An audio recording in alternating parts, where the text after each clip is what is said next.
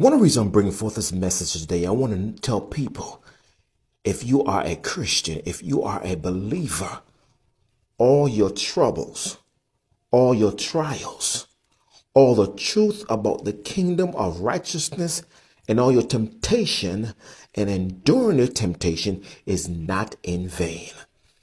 Prove it, preacher.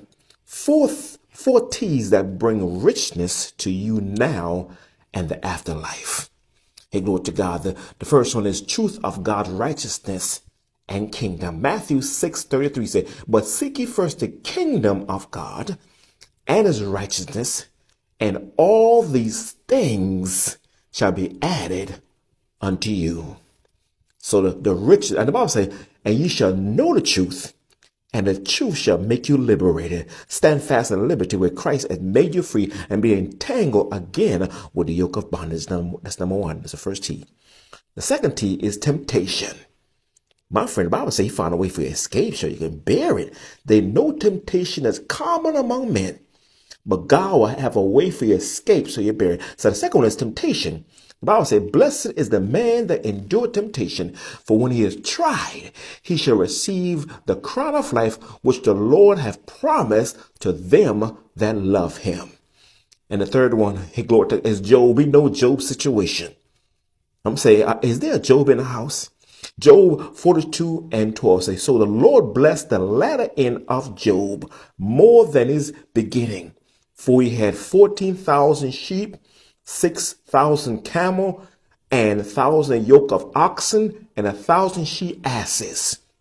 And the last T. So we see, my friend, that we see Jesus, we see James, we see Job, and the last one is Joseph.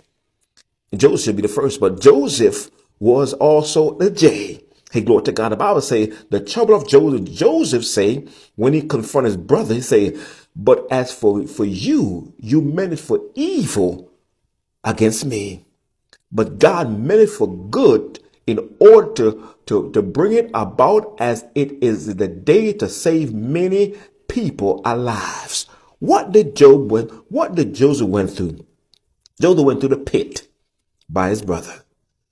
He was sold to Potiphar's house. His wife lied on him, and he went to the prison. After the prison, he went to the palace. And at the palace, he was crowned prince in Egypt. So if you are going through trial and tribulation, my friend, know this, the 4 T's that bring richness to you now and the afterlife. My friend, I believe the word of God. Do you believe the word of God? You are